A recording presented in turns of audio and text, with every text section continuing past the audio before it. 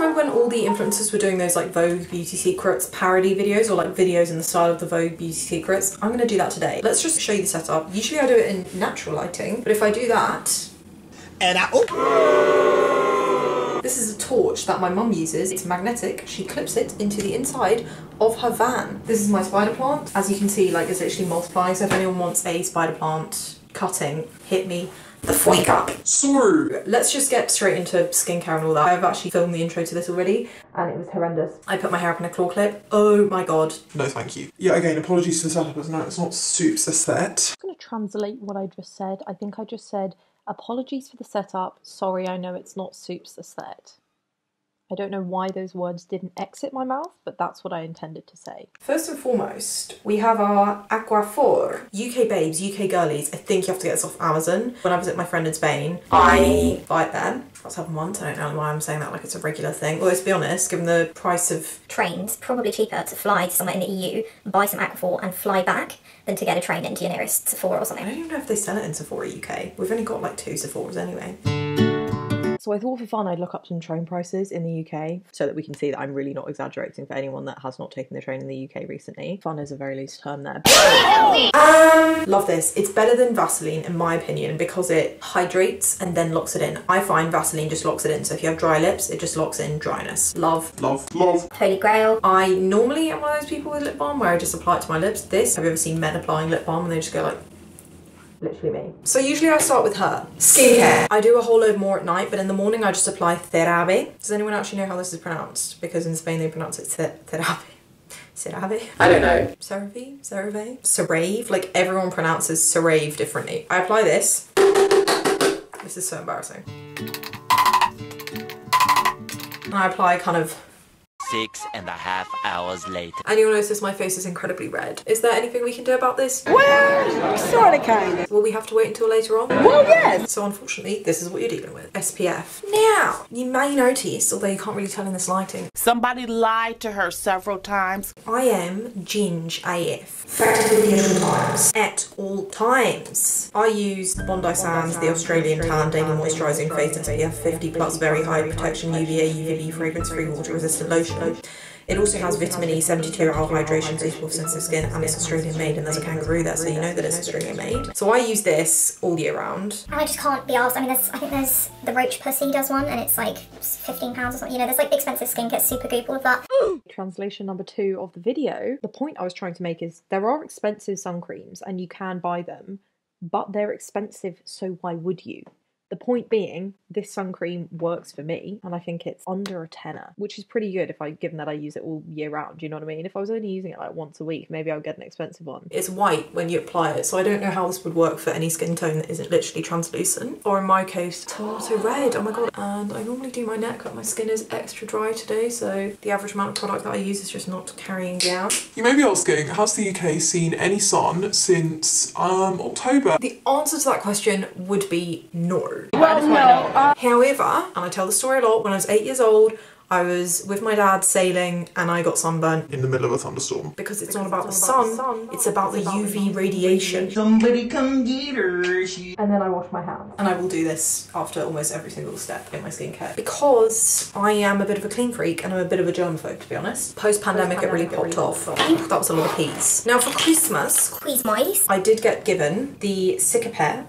I get really anxious I'm pronouncing it wrong because I don't know why, I'm just terrified of being embarrassed. Even though that's literally the story of my entire life. This is the Tiger Grass colour correcting treatment, and this is basically like an anti-redness thing. So that's what this does. It's Dr.Jart Plus. I really like this stuff, but it doesn't last. I don't think it's like a colour corrector, it's like part of your skincare, not part of your makeup, so I think herein lies the difference. Also, here endeth the lesson. This is my final step of skincare. My chin gets really red. It kind of looks like I'm just like one of those old men that props up the bar, you know, just like I have this really red bulbous chin. So I literally just apply it with my fingers. It's skincare, and I just think skincare you should apply with your hands anyway. Honestly, I don't know. I'm not sure I would repurchase this product because I also think it's quite expensive. I think it was like nearly 20 quid. I also saw somewhere recently that you're supposed to like let your your stuff dry in between each step, and I just like don't do that because I have dry skin, and so I just assumed like, why would you do that? Okay, next step, I take my beauty blender, and I got a pink one because the orange ones were more expensive. I think this is literally just Superdrug like own brand, and I just wet her with warm water. I don't really know if it's supposed to be warm or cold, and I'm not sure that it matters. And then I just literally squeeze the water out of her. and that's her. Sodden. Now here's where the e.l.f. sponsorship doesn't come in. I use the e.l.f. Power Grip Primer. Love the colour, so fun. I've had this for like a month and a half, and it's already so depleted. She's Zempic. so depleted, and now I just do one. Somebody come get her, she did. The way you're supposed to apply this is actually that you're supposed to pat it into your skin. You're not supposed to like rub it like this, which is what I was doing. You know how men apply aftershave or cologne or whatever the fuck they do?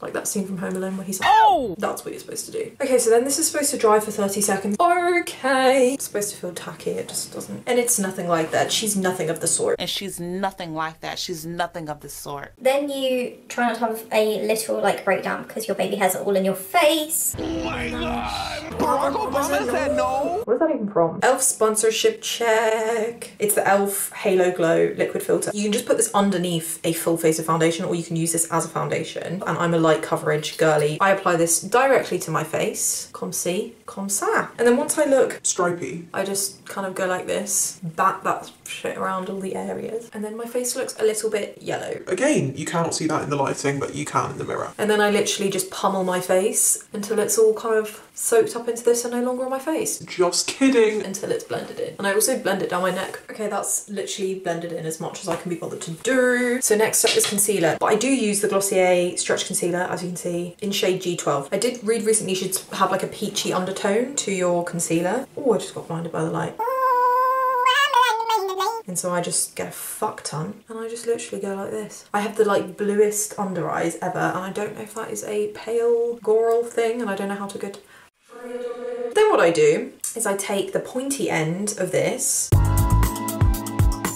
So then next step is blush and highlighter. I use this, it's from Unico. It's actually a Ukrainian makeup brand. It's like a putty basically. It's like unbelievable. Like it's such a good, and it's such an aggressive colour, but it's like a putty blush. It's actually many hours later and I'm editing this.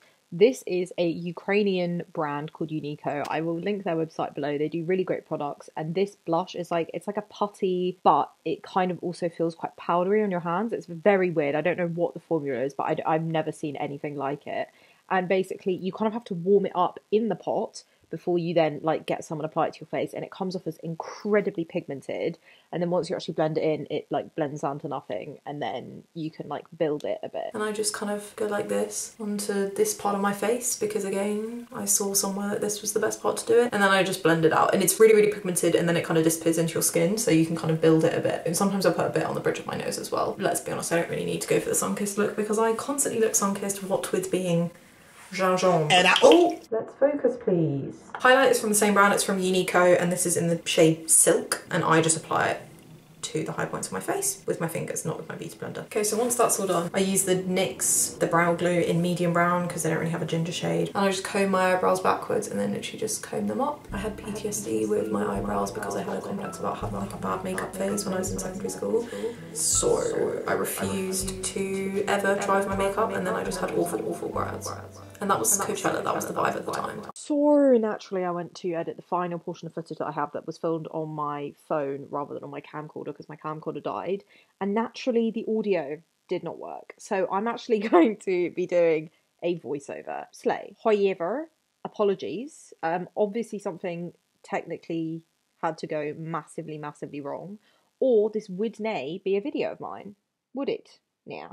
Okay, so first what I did was started with my bare face, and truly I think mascara like brings my whole makeup look together. Here's me doing an incredible impression of fucking Mad Eye Moody, and then I literally ripped out all of my eyelashes, and I managed to do this on both eyes despite having never done this in the entirety of the like decade that I've been wearing mascara. But literally this is me, the state of shock. It hurt so much, and I stepped on a bee in the summer and that was pain. Then I take this white mascara, it's like a mascara primer from Lancôme, and I coat my eyelashes with that. I've just started doing it recently. I used to do it just for like when I would do like a fuller makeup look, but to be honest, I just have done it a lot recently. I think probably because my mascara is running out and I need to buy a new one.